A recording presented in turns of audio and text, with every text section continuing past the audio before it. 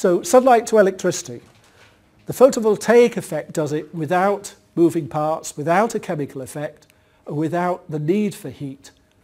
Now there will be heat generated because it's unfortunately the byproduct.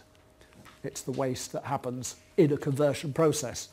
But it doesn't require heat, it doesn't require chemistry, it doesn't require moving parts. And that's why PV panels have this long life, because there's less to actually degrade compared with usual batteries or photochemical effects or photoelectrochemical effects. There's no chemical degradation. So here we are. I've summarized it by saying these are the 3 steps, and you could say 4, but it's 3 steps.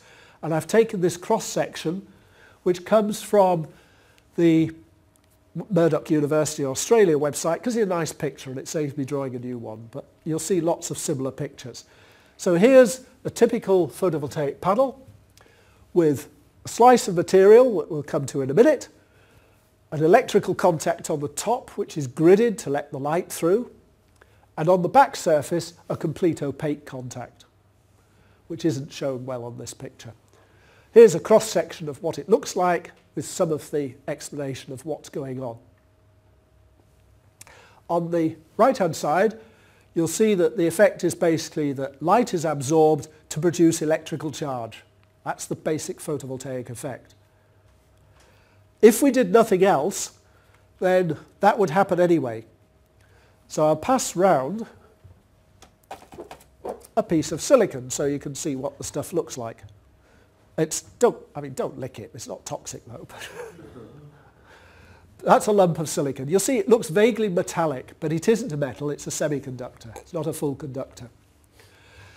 So what you're doing is taking this material, and while that piece is being handed around, it's absorbing light from the rooms and it's generating electrical charges. And its resistance will change.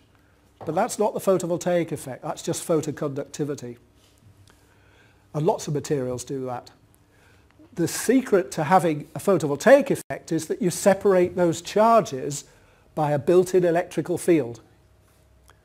If you don't separate the charges, they rapidly meet each other, recombine, and you're back to where you started. So sunlight generates a pair of positive and negative charges. You can't generate just one charge without having the other. They're always generated together. And if you have a positive charge and a negative charge, and they're close together, then they'll meet, recombine, and the energy will come out again. In LEDs, it comes out as light. But in silicon, it comes out as heat. The nature of the material is that it's difficult to get it to emit light. So we produce charges. Now, we then have this separation, and it's the separation that produces a voltage that we can measure across one of the panels. The charges themselves are the current that is then flowing. So when we talk about electrical current, it's a flow of charge. Okay? This is not doped, is it? It probably is, because most silicon is doped with boron or phosphorus anyway, because most manufacturers want it partially doped.